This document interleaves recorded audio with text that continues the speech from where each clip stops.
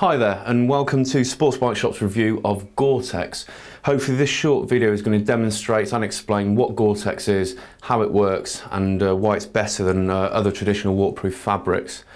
Now Gore-Tex is usually actually laminated with other high performance textiles like Cordura.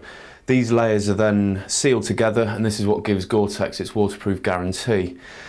Gore-Tex's secret itself lies in its bicomponent membrane. Now the PTFE portion of this membrane houses millions and millions of microscopic pores.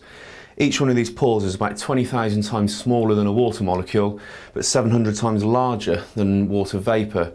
So water can't penetrate the Gore-Tex, but with your hand heating up the water, the vapour can leave, and this keeps your hand or your body dry depending on what part of clothing you have that contains Gore-Tex. Makes your ride much more enjoyable and much more comfortable. I have got a small demonstration to do for you. Ignore the kitchen paper, that's just for me because I can tend to be messy. Got a glass tumbler, a small pocket of Gore-Tex I'm going to place on the top, and a pre-boiled kettle. So basically what I'm going to do is fill up this pouch with water, and when I ask my cameraman to zoom in, what you'll see is the sides of the tumbler actually steaming up, but the water itself won't penetrate it, and that obviously explains and demonstrates there exactly what Gore-Tex is all around. The only time I think that this won't be true is if you're using heated grips on your bike. As I said, your hand heats up the water, which causes it to turn into a vapour, allowing it to leave. Now if you're doing that, but then you've got this exactly the same forces coming back the other way, i.e.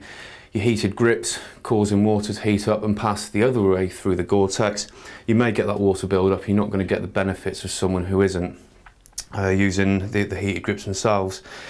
Gore-Tex combat this by recommending that all Gore-Tex products for thermal capabilities should be used using a thermal base layer.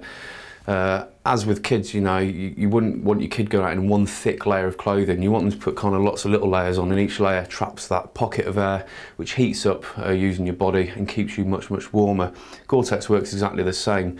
So what they're saying is that your hand generates heat, you put the liner on which creates one pocket of air, you know, and then you put your glove on, which is again made of various layers itself. So all these different layers act as thermal pockets, but without affecting the functionality of the Gore-Tex itself, keeping you dry. Right, let's give this demonstration a go. So hopefully I won't make too much of a mess. Just pour this water in. So I've filled that nearly to the top, and straight away you can see there the top part of that glass steaming up. But if I just wobble this table so you can see the water moving still inside, which proves it's not actually penetrating the Gore-Tex.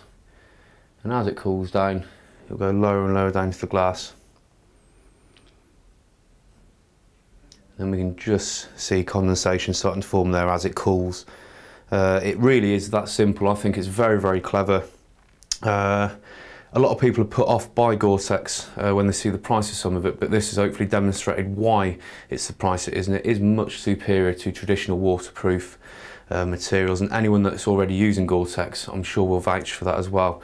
I'm just going to tip this, this little pocket back out so you can see that the actual water is still in there. There we go, and I didn't make too much of a mess either. There we go, that's it. Gore-Tex, waterproof and breathable, and is available in clothing stocked right now at Sports Bike Shop. Thanks for watching.